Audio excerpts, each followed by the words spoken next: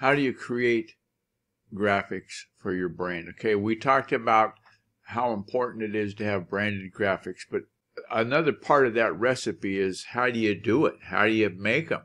You want to keep it relevant, stick to a few fonts, the brand fonts that you have.